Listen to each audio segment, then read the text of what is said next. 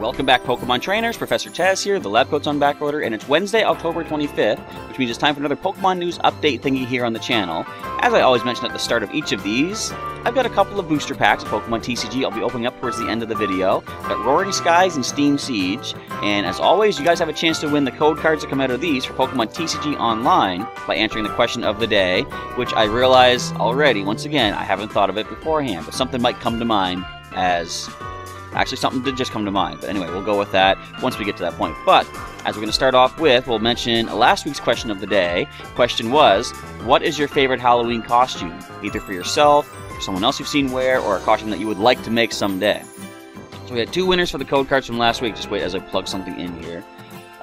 We had two winners. So the winner of the X and Y Primal Clash Booster Pack was a viewer known, or named, Unknown Spike. I should say known as Unknown Spike.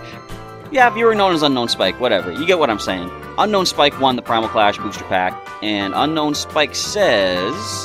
Let's see here. Many favorite costumes, such as Count Dracula, Werewolf, Frankenstein, Iron Man, Spider-Man, Flash, and many more. And they ask, what is my favorite costume? Keep up the great work. And I realized I didn't answer that.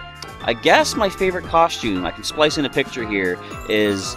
I made myself a King Bowser Koopa from Super Mario Bros. Costume. It's not fully accurate to the character, but it's a big fan favorite that people like to see me wear and walking around and stuff, and it's kind of on the warm side. It's made of, what is it?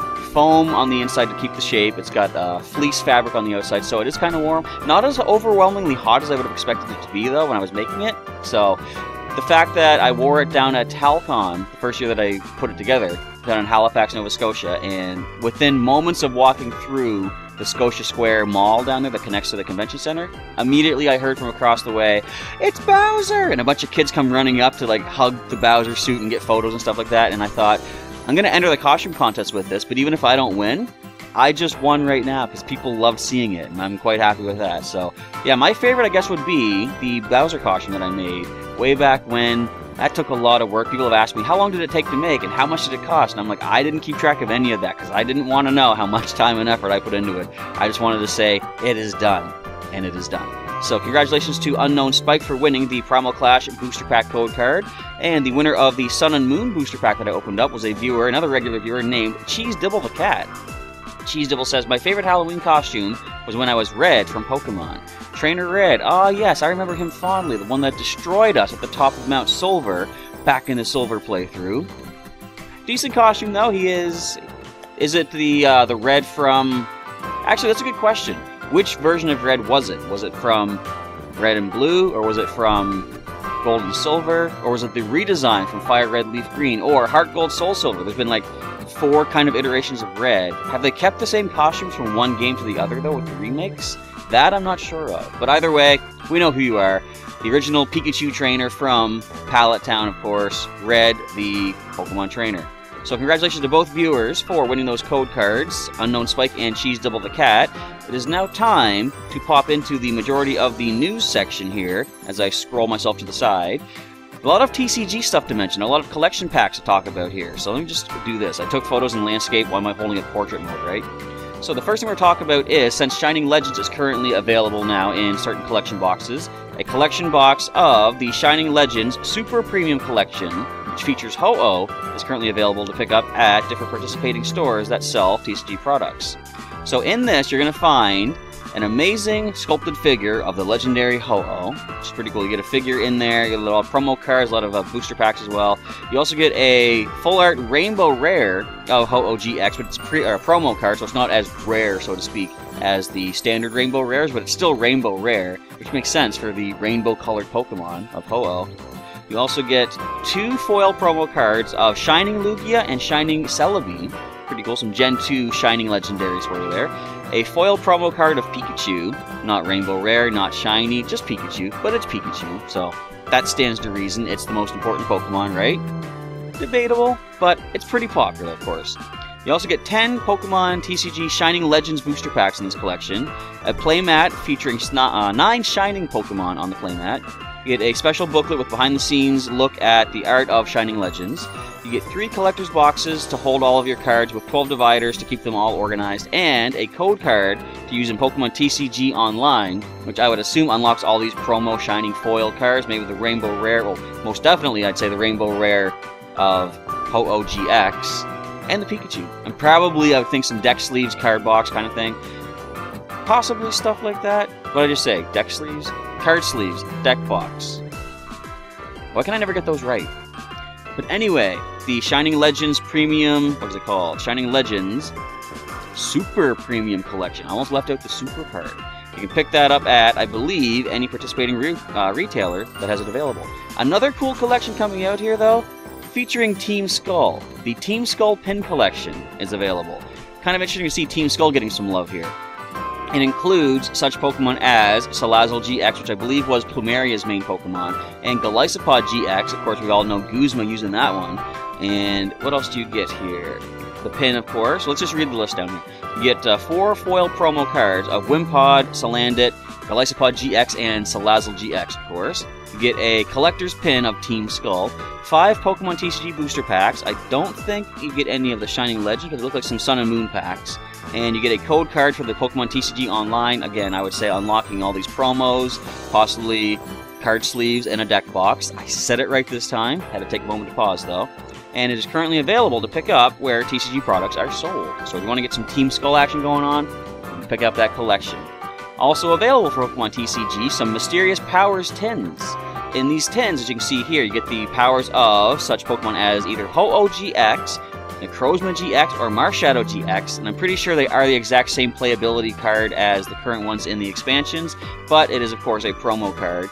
I really like the Marshadow idea of using any of your basic Pokemon's attacks from the discard pile. Again, Night March is a front runner for that idea. You could, what I did in my video, put Clefairy from Evolutions in there with 3 energy. You can use any of your opponent's Pokemon's attacks against them. Kind of fun.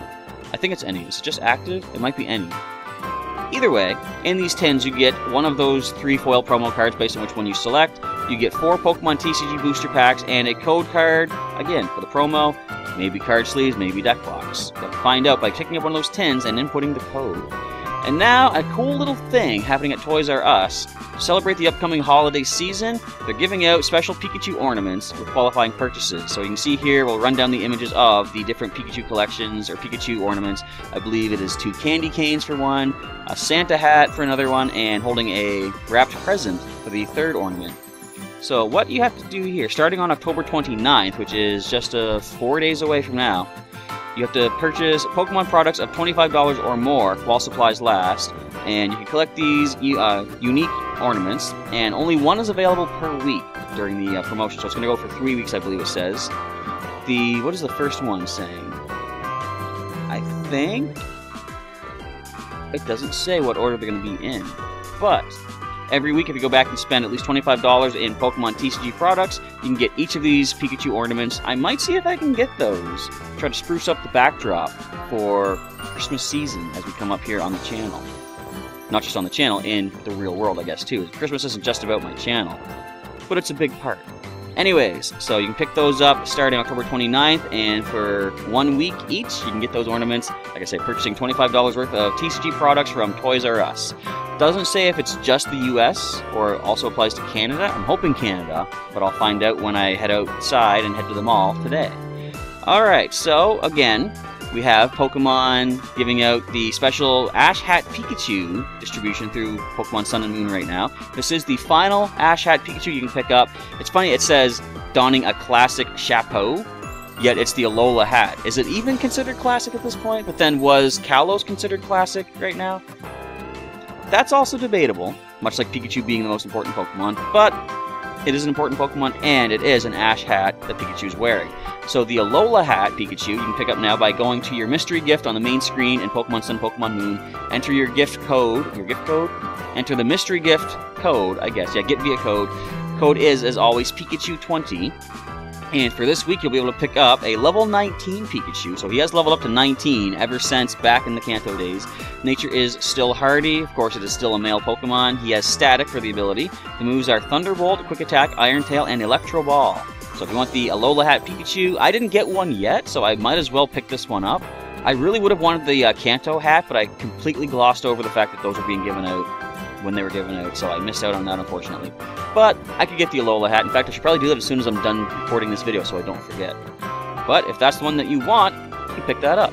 So now we're going to end off the sort of news photo coverage here. We're going to skip over to the Pokemon Sun and Moon website because some new information regarding this whole Necrozma fusion with Solgaleo Lunala is revealed here on Pokemon-sunmoon.com/ultra. So, new Z-moves for Solgaleo and Lunala. In Ultra Sun, Ultra Moon, new exclusive Z-moves make their debut for the legendaries: Searing Sunrays Smash and Menacing Moonrays Maelstrom. There is one other Pokemon that can learn Sunsteel Strike and Moondice Beam. The moves needed to unleash these moves: Necrozma. Interesting that it can learn those moves. Could it always learn them? I don't seem to recall it could, but I could be wrong. Anyway, Necrozma that knows Sunsteel Strike or Moondice Beam can unleash these moves. Really? Interesting. So, what they say about these Z moves in a moment here, you do need this proper Z crystal. So does that mean that, hang on. Let me just double check this. I'm getting confused here. A Necrozma that knows these base moves can unleash those attacks. So, the Z crystal, as you see here, the Solganium Z, is not exclusive for Solgaleo. I guess the Necrozma that knows it can use it too? It's probably going to be the Duskmane Necrozma, of course, though, right? I would think. Anyway, Searing Sunrays Smash Z-move. The Searing Sunrays Smash is a new Steel-type Z-move that can be used with Solgaleo, no Sunsteel Strike, and has the Solganium Z. This attack damages a target while ignoring the effects of its abilities. A Searing Sunrays Smash from Solgaleo will be extremely powerful. Yeah, it shows the Duskmane Necrozma here. Look at the text on that one. Searing Sunrays Smash. I like this. I saw the trailer. If you haven't seen the trailer, go check it out. They go into Ultra Space to use this, right? And it just launches a big, massive attack. Look at this big, tumbling ball of destruction all onto a rock type. That is super effective. And ignoring the Sturdy ability. So it is a one-hit KO, I'm sure. Scrolling down, the Menacing Moonrays Maelstrom Z move for Lunala. It's a Ghost-type attack. The Lunalium Z... Lunalium? Yes, Lunalium Z is the Z Crystal, of course. It also damages the target regardless of the ability. So, let's check the photos here. There is the Dawn Wings Necrozma. Menacing Moonrays Maelstrom. There's a big, creepy eyeball in the middle of that one. Going into Ultra Space, launching out like... Oh, I saw this. It launches like 6 beams, and then they all converge on the target. It's kind of crazy looking. And ignoring Disguise of Mimikyu. That's nice. Kind of happy with that one. And there we go. So that is the images for there. But this is interesting too. Powered up Rotom Dex. The Rotom Dex is a special item. A Pokedex. It's a Pokedex, a tool that records information about Pokemon, but it has Rotom inside. We know all about this.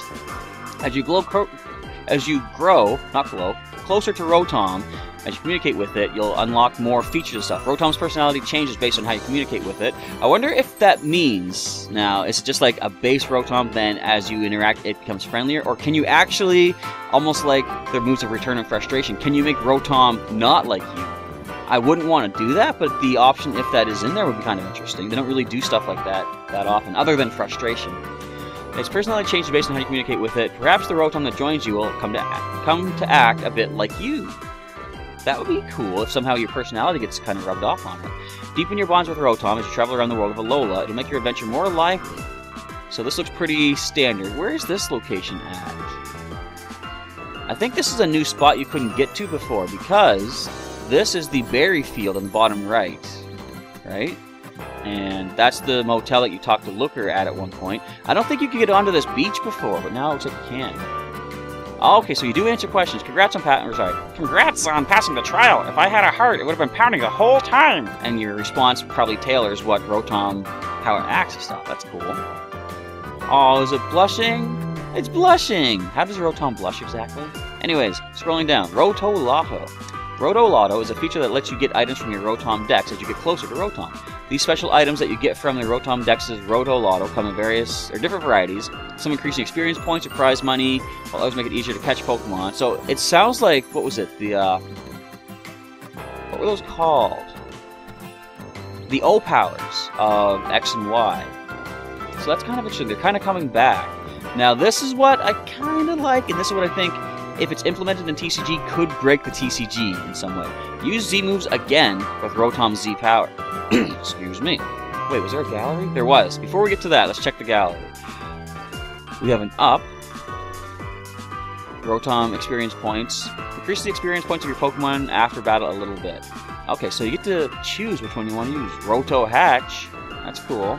I'll be at your service. Your Pokemon will receive extra experience points now. But this is it here. If you come close enough with Rotom, it'll use a special power for you called Rotom's Z power. This lets you use a second Z move in battle, even though you're normally limited to using only one per battle.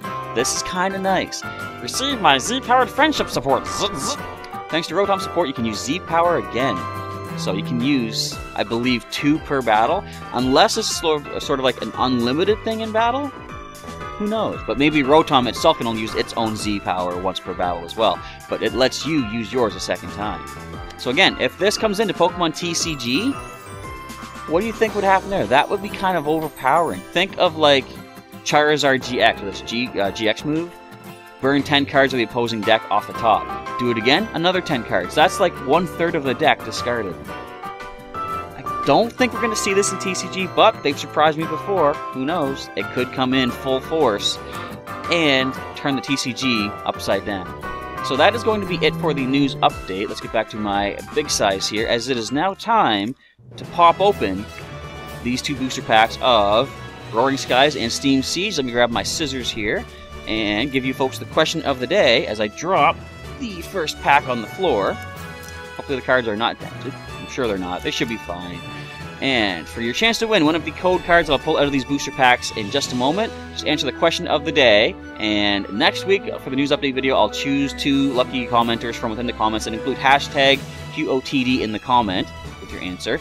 And you have a chance to win one of these code cards drawn randomly. So the question is going to be, in reference to the fact that we've now had all 6 Ash Hat Pikachu given to us through the distribution, which region in the Pokemon world is your favorite, and why? Just leave that answer down below, include hashtag QOTD, and you have a chance to win one of the 2 Pokemon TCG Online code cards, as always. I'll be pulling out of here. In fact, let's get this first one out of here before I answer my own question. Make sure it's not focused the wrong way, and we are good. Off to the side it goes. So my favorite region, I'm thinking nowadays I really do like Alola, but somehow I still like Hoenn for the fact that they had contests. So ribbons are one of my favorite things in Pokemon in any version of the game. The fact that you can decorate your Pokemon with memories of what they've done, where they've been, what they've accomplished. I really like that. And Hoenn, well, Sinnoh had ribbons for contests too, but Hoenn is where ribbons originated. So I really do like Hoenn for that aspect. I can't really choose one region, however, because it's like every region has something I like about it. Maybe not Unova, but we'll get to that when we get to the Gen 5 playthrough. But yeah, Hoenn brought ribbons. I really like that aspect of it. But I really like Alola for the Alola forms of Pokemon. And the Z moves. I really like Z moves. And I like Kalos for Mega Evolution. So I can't choose just one. So if you can't choose just one, list all the regions that you like and what is most memorable, what your favorite thing is about each region, and that'll be your answer for the question of the day. Alright, so without any further ado and rambling, let's do our little switch around for the cards. See what cards I get from my booster pack. We're going to start off with a Fletchling from the, was it Roaring Skies? Pikachu. We have Pidove. Bagon is next, and the last common is a Tailo. Uncommon card, starting with a Latios Spirit Link. We've got an Exeggutor. Unpheasant with, I like that Strong Winds attack. Shuffle all cards attached to each player's Pokemon into that player's deck. That could set back the opponent quite a bit. Reverse foil is going to be Execute, that's being attacked by Spearow, and what I really like is the fact that Exeggutor is fighting back, fighting back against those Spearow once it evolves. The rare card of Roaring Skies is a Delta Plus Ancient Trait Articuno. People love this card. If this Articuno knocks out a Pokemon, you take an extra prize thanks to that Ancient Trait. And you can get some good damage off of Tri-Edge. 20 damage plus, flip 3 coins, 40 more damage for every heads. Not too bad of a card. Not an EX though, and not a sort of secret rare, so hopefully we'll get something like that out of the Steam Siege booster pack. So let's tear this one open, and by tear I mean carefully snip and cut. Let's grab that code card. Is it the right way? Yes, it is. So that again goes off to the side as we grab my 10 cards from this pack. Hang on. I think I did that right. I've done this so many times, how could I mess it up, right? Should be common cards, starting with a Nidoran male. There is an Oshawott, good old C-word from our Innova days, Pawniard. We have Tangela. Last common is a Joltik. Uncommons beginning with a Skiploom. And Ninja Boy, an interesting card, of course. Ooh, the dual type Azumarill, Fairy and Water. Reverse foil card is a Bastiodon. The rare card from Steam Siege, Chandelure. Not as super rare as I would have liked, but it has a pretty cool ability, which up until Slush Rush of Sandslash, or Alola Sandslash, this was a good way to work with your Swampert with the Diving Search Ancient trait. Once during your turn, look at the top 2 cards of the deck, put one into your hand, and discard the other. So the Swampert could let you choose one of your cards from the deck, put it on top, then Chandelure lets you look at the 2 of them, choose the one that you wanted, and discard the other, unless the other was a better card. Who knows? But that is going to be a wrap for today's Pokemon News Update video thingy. Hopefully I taught you some new things you weren't aware of. Maybe you're going to be getting some of those Pikachu Christmas ornaments with the Santa hat, the candy canes, all that good stuff. And just pick up some of those collection boxes like Team Skull. That'd be cool. That might be a good thing to put on my Christmas wish list, actually. Pin the old Team Skull, pin on the jacket, walk around town going like this the whole time. You know, that wouldn't look stupid at all, I'm sure. But anyways, that's going to be a wrap. So stay tuned later today for another episode of Pokemon XD Gale of Darkness as things start to really pick up. Some familiar faces come back, I'll just say that, and some interesting new mechanics of the Ore region do come to light, and we now gain access to those as well.